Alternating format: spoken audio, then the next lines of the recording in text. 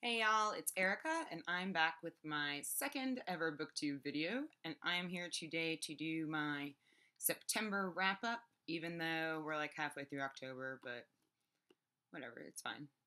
So I'm going to briefly talk about everything I read in September, and if there's anything you'd like to see a full review of, please let me know in the comments. So, without further ado, the first book I read in September, or finished in September, I really mostly read this in August, but it was The Enchanted by Rene. Again, I really need to start doing some research before I film these videos because I don't know how to pronounce names.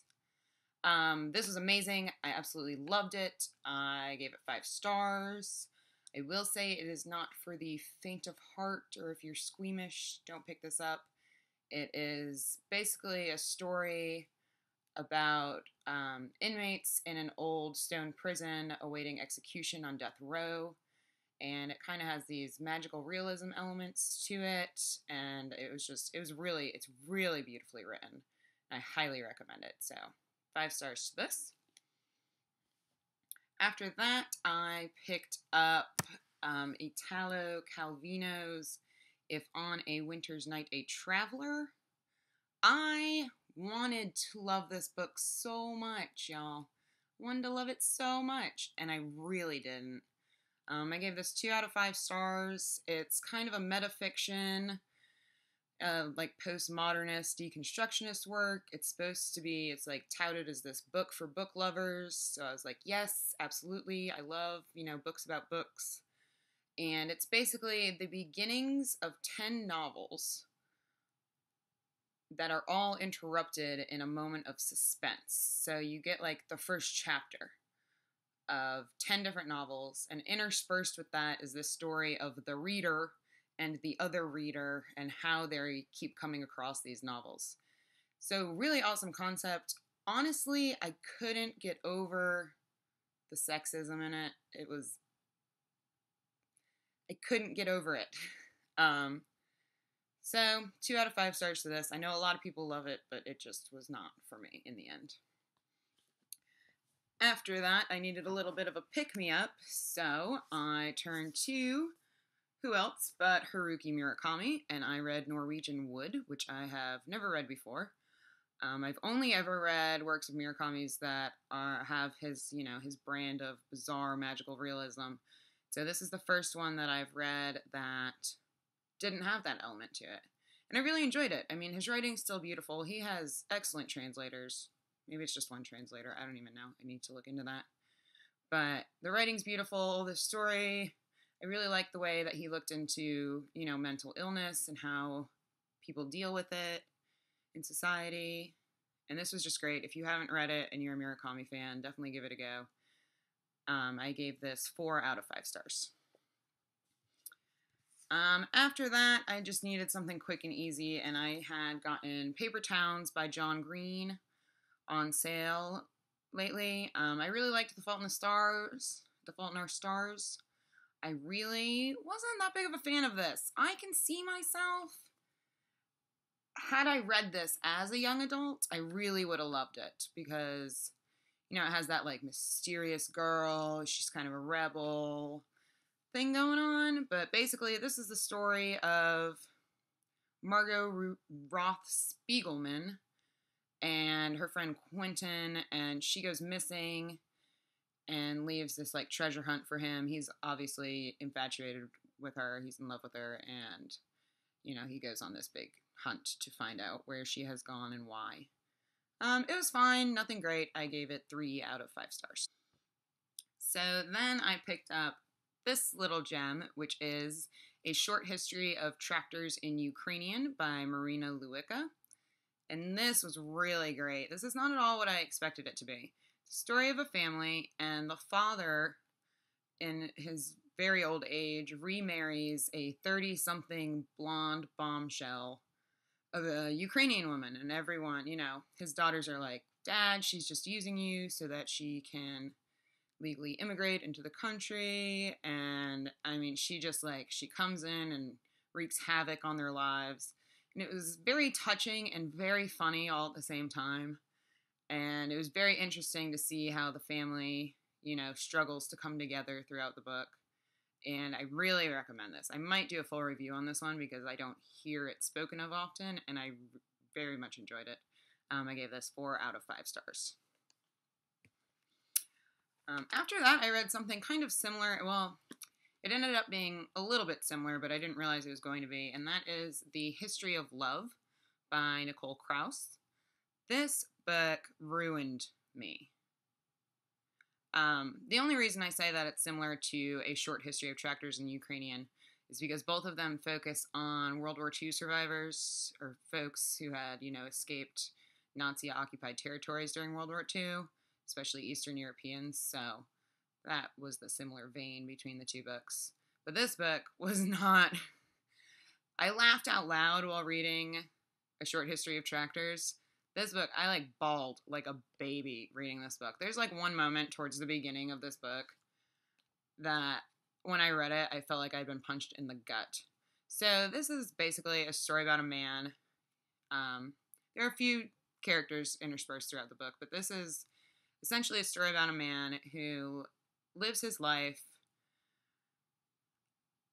in a way that he doesn't want to die on a day when he hasn't been noticed. So he'll go into grocery stores and purposely knock over displays, or trip and fall on the street to get attention because he wants to make sure that he doesn't die on a day when he wasn't noticed, when nobody saw him. Which, in and of itself is heartbreaking. And it's kind of a love story about him and a young girl in, I believe, Poland, pre-World War II, and how they kind of fell apart and came back together, and then their lives were very different. And it's hard to, this book is hard to describe, but it is not that long. It's only, let's see, it's only 250 pages, and it's absolutely worth the time you'll spend reading it. It really, I very rarely cry, actually cry while reading, and this ruined me. I gave this 5 out of 5 stars because it is awesome. After that, I did a little reread at the end of the month, and that was Wuthering Heights by Emily Bronte. I really like to reread this book in the fall because it is, it's got that, it's something good to, curl up with when it starts to get colder outside. It's got that creepy gothic element to it. I love characters that are wholly detestable. Heathcliff, Kathy Linton, they are some of the worst people in literature, in my opinion, and some of the, they're the characters I love to hate, and I'll always love this book. 5 out of 5 stars again. It's a good one. I also read I read one comic book in September, and that is Batman Year One. This is done by Frank Miller and David Mazzucchelli. Mazzucchelli? I don't know. I've never read any Batman comics, so this was really fun. I really like the art. It's very kind of old school, and this is great. It was a good story about, the beginning of Batman, how he came to be, and I look forward to reading other Batman comics in the future. I also read, and I don't know if I'm going to be able to get this on screen, I read, this monster. This is Building Stories by Chris Ware. I know there was a lot of hype about this when it came out in 2012, and this, I might have to do a separate review of where I'm sitting a little further back from the camera. There we go. Now you can see it a little bit. This is a box. It's kind of like a board game box, and inside there are 13 different pieces to the story. So it's a graphic novel, and you have little pamphlets like this guy, but then you also have this big book is in here. That's upside down. And there's a little book that's supposed to be a children's, the golden books from when you were a child. There's one of these in here. Really cute. All kinds of stuff. There's 13 different pieces, and you're not given any instructions. So there's no order to read them in, but they all come together in the end to make a story. And I think it's really cool that everyone who reads this is going to have a completely different experience. Even though you're reading about the same characters, when you read their stories in different orders, it changes the effect of the story. So I think that's really cool. Also, the story itself is it's very tame. It's nothing, like super gripping, but there's really good character development, which I appreciate. And it's just about, it's a pun on the building stories is the title, and you're building the story with all these pieces. But it's also a story about a building, like, an old apartment building and the people who live there. So you're kind of connecting their stories while you're building the story. Oh my gosh, this is getting really punny. Okay. I'm out of control.